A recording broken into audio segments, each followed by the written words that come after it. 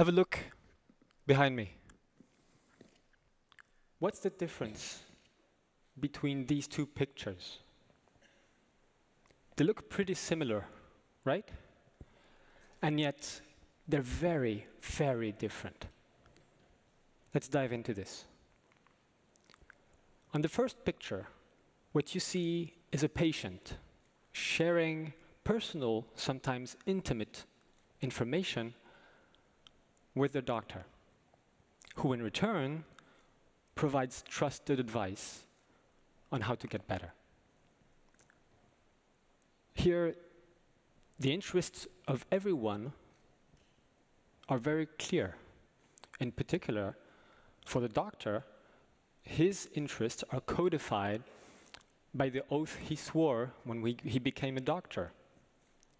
The oath to abstain from doing harm and to protect secrets and information shared by their patient.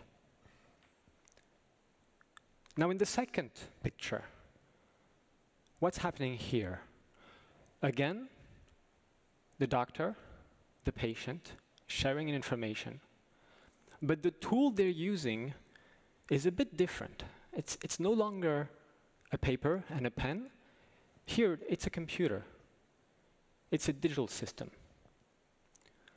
And in this digital system live two images of the patient and the doctor: the health data of the patient and the algorithms that help the doctor process this data and provide advice. In addition to this, this computer is connected to the internet. So it's also connected to the 4.2 billion people who used the internet in 2018. So now the scope of this situation is very different than in the first picture. Here, whose interests are being represented in this situation? Not only the patients, not only the doctor, but also the interests of a number of people on the internet. And given what we've seen with the recent rise of cyber threats, we can legitimately ask the question, how do we deal with trust in the situation? Zut alors, that's serious. Okay, we need to talk. So there are three ways to handle this situation. The first way is just plainly, flat out, to refuse to use those digital systems anywhere, at the doctor, but also in your life. When you have trustworthy conversation, you can say, well, I'm going to avoid having this conversation using digital tools. It's not very practical as a solution for at least two reasons. The first reason is that computers are being everywhere. They're in your pockets, they're in your car, they're at work, and they're on vacation with you. Computers are everywhere, and it's not going to get better than that. The second thing is that computers also bring a lot of intelligence, a lot of good to the situations that we see. For instance, we know now that doctors actually make better decisions, and in particular detect better tumors when they're assisted by computers. So myself, as a citizen, as a patient, I want to make sure that my doctor is equipped with the best tools, and these tools might include computers. So really, this option, this choice A, is really a difficult choice to go for. Now, the second choice is to use those computers and trust that they will do the right thing, that the people who have been programming the computers and handling your data will have your best interests at heart. So in a sense, you're not entering the digital world, you're looking at the digital world through a window. And that's also a difficult option, because while some groups might be aligned with your interests, that's not counting with the people who want to attack your interests through cyber attacks, or it's not also counting people who might change their mind and their interest might shift from yours. So really, having faith and belief is something that's a bit complicated today. The third choice is to reason, to build knowledge, and to educate. And here, that's the difficult choice. But we have several keys that are coming into place that allow us to be optimistic about this choice here. Which reasons, which keys? Well, first, scientific keys. We now have new tools to allow us to better understand and better protect the digital world and our lives in the digital world. So for instance, scientists have been developing ways to compute on encrypted data, which means that whenever you share your data, you send it out to the internet. That data is encrypted as soon as it leaves your hands to the internet.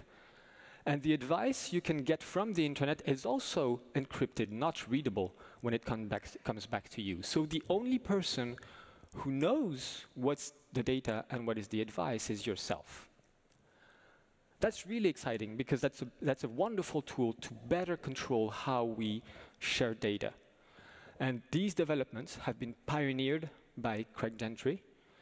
And recently, in particular in Saclay, teams are scrambling to put this technology into the hand of data processing engineers to make sure that we build the systems with these properties in mind and these capabilities in mind. The second enthusiastic and very interesting development is our capability to guarantee the behavior of software.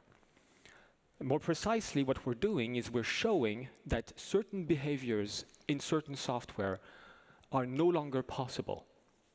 And we're providing mathematical guarantees that this cannot be the case and that these behaviors are respected.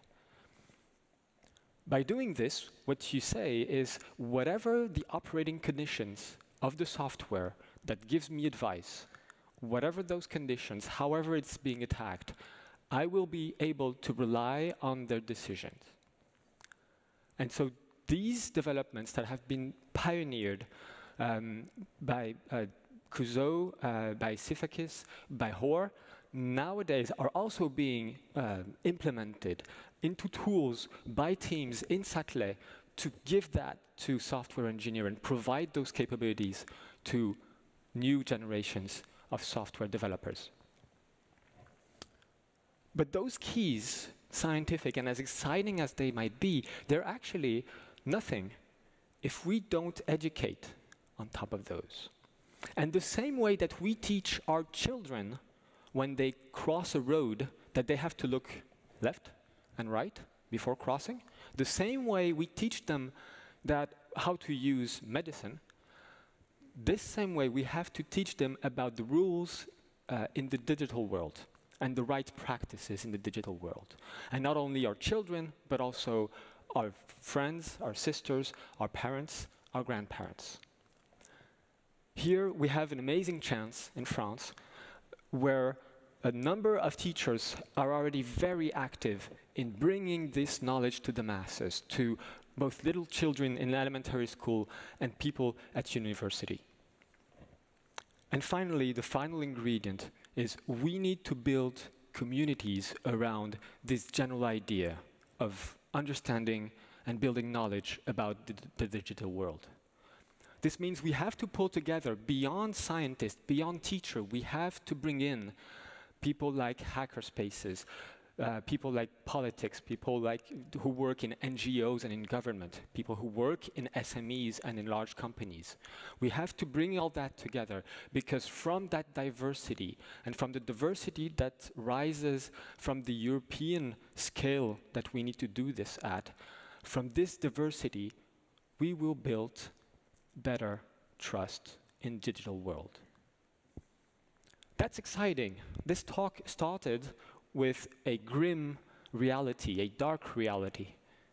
But now what we're realizing is that we can combat things like the obscure, the irrational.